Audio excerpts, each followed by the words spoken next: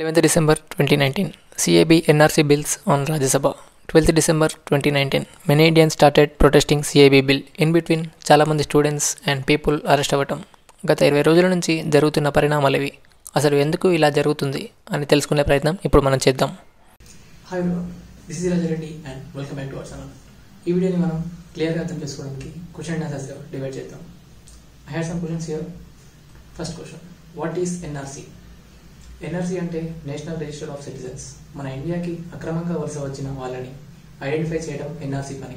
Citizenship 1955 ప్రకారం జనాభా లెక్కల ద్వారా ఒకరు వ్యక్తిగతంగా భారతీయ పౌరులని రిజిస్టర్ చేయడమే ఎన్ఆర్సీ. ఇప్పటి వరకు ఇలా అస్సాంలో మాత్రమే చేయడం జరిగింది. కానీ సెంట్రల్ హోమ్ మినిస్టర్ నవంబర్ 20 రోజున ఒక పార్లమెంటరీ సెషన్లో ఈ ఎన్ఆర్సీని ఇండియా వైజ్గా వ్యాపించాలని ప్రపోజల్ చేశారు. We should wait and see. Now, second question. What is CAB? CAB. Citizenship Amendment Bill. Afghanistan, Bangladesh and Pakistan నుంచి వచ్చే నాన్ ముస్లిమ్స్కి సిటిజన్షిప్ గ్రాంట్ చేయడమే ఈ సిటిజన్షిప్ అమెండ్మెంట్ బిల్. ఈ పాయింట్ గుర్తుంచుకోండి, చివరిలో మళ్ళీ మాట్లాడదాం. ఇప్పుడు third question, why these bills are introduce? అసలు ఎందుకు ఈ బిల్స్ని ఇంట్రడ్యూస్ చేశారు? ప్రతి కంట్రీకి బౌండరీస్ ఉంటాయి. ఆ బౌండరీస్ అవతల ఉండే కంట్రీస్నే మనం నైబర్ కంట్రీస్ అంటాం. ఆ నైబర్ కంట్రీస్ నుంచి వలస వచ్చి ఇక్కడ సెటిల్ అయ్యే వాళ్ళని ఇమిగ్రెంట్స్ అంటారు. అలా బంగ్లాదేశ్ నుంచి అస్సాంకి ఎక్కువగా వలస వస్తున్నారని సుప్రీంకోర్టు ఆర్డర్ ప్రకారం అస్సాంలో మొదటిసారిగా ఎన్ఆర్సీని ప్రవేశపెట్టారు. ఇప్పుడు నేషనల్ వైజ్గా కూడా ఎక్స్టెండ్ చేద్దామని అంటున్నారు. Number 4, reason to introduce CAB.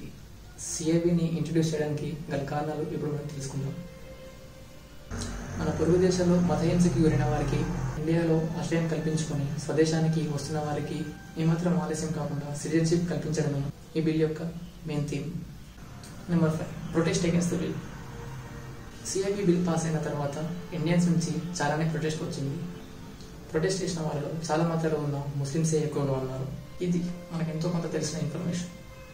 ఈ బిల్ వల్ల కేవలం ముస్లిమ్స్ మాత్రమే ఎఫెక్ట్ అవుతారు, వేరే మతాలకి ఏం ఎఫెక్ట్ అవ్వదని అనుకునే వాళ్ళకి ఇప్పుడు నా క్లియర్ ఎక్స్ప్లెనేషన్. గవర్నమెంట్ చేసే మోసాలు ఎన్నున్నా మనం ఎన్ని రకాలుగా మోసపోతున్నాం. గవర్నమెంట్ మనల్ని క్లియర్గా మోసం చేసే పెద్ద విషయం మనల్ని సింపుల్గా డిస్ట్రాక్ట్ చేయడం. For example, డిమానిటేషన్కి డిస్ట్రాక్షన్గా Jio, Pulwama అటాక్కి డిస్ట్రాక్షన్గా surgical strike. Of course రెండు మన వాళ్ళే చేయించారు. And now economy and GDP down గ్రోత్కి డిస్ట్రాక్షన్గా ఈ సిఏబి అండ్ ఎన్ఆర్సీ బిల్స్. అసలు ఈ సిఏబి ఎన్ఆర్సీకి ఇండియన్ ఎకానమీకి సంబంధం ఏంటని మీకు ఇప్పుడు డౌట్ రావచ్చు. Let me explain about it. మనం ముందుగా డిస్కస్ చేసినట్టుగానే ఎన్ఆర్సీ అంటే national register of citizens and CAB అంటే citizenship amendment bill are citizenship amendment act, which is nothing but అక్రమంగా వచ్చిన ఇమిగ్రెంట్స్ ని లేదా వలసదారులకి సిటిజన్షిప్ క్యాన్సిల్ చేయడమే సిఏబి. అయితే సిఏబిలో చాలా ఫ్లాస్ ఉన్నాయి, అది మనం నెక్స్ట్ వీడియోలో మాట్లాడుకుందాం. Coming to the point again, CAB and NRC యొక్క మెయిన్ ప్లాట్ ఇల్లీగల్ ఇమిగ్రెంట్స్. కానీ వాళ్ళు కావాలని రేస్ చేసిన points, there will be exception for Hindu, sick, Buddhist, Jain, Parsi and Christians అని వాళ్ళు క్లియర్గా చెప్పారు. ఇది non minorities.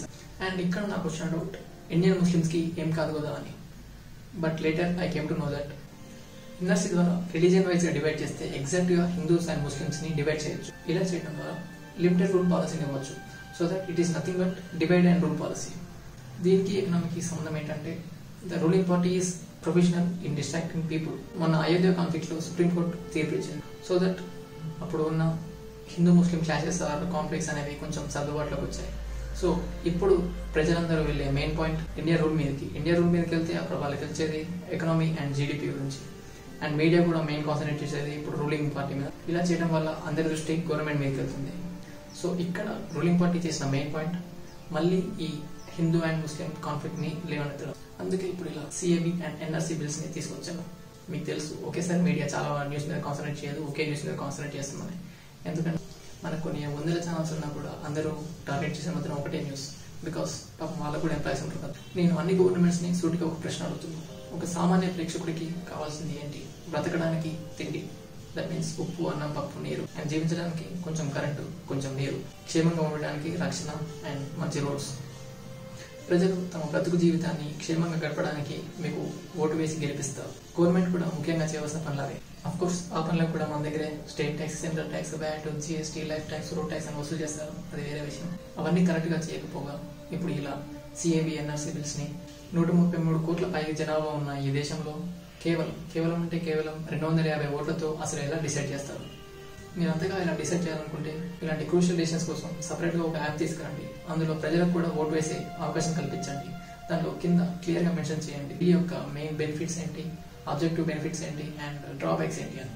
So that people can decide and vote. And I am not against any caste, any religion, any party.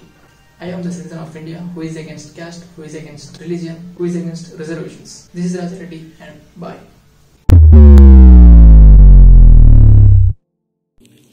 Hey, sorry, I forgot it. కొత్త సంవత్సరం కదా. Wishing you all people a very very happy new year. And first time ఇలా camera ముందుకు వచ్చాను. మీ యొక్క ఫీడ్బ్యాక్ని comment చేయండి. And ఈ video ఎలా ఉంది అది కూడా కామెంట్ చేయండి, మర్చిపోకండి. ఈ వీడియో కూడా ఇన్ఫర్మేటివ్ అనిపిస్తే మీ ఫ్రెండ్స్తో షేర్ చేయండి. అండ్ లైక్ అండ్ షేర్ కూడా మర్చిపోకండి. అండ్ ఖచ్చితంగా సబ్స్క్రైబ్ మాత్రం చేసుకోండి. This is RaRe Reddy signing off. Bye bye. Take care and keep smiling always.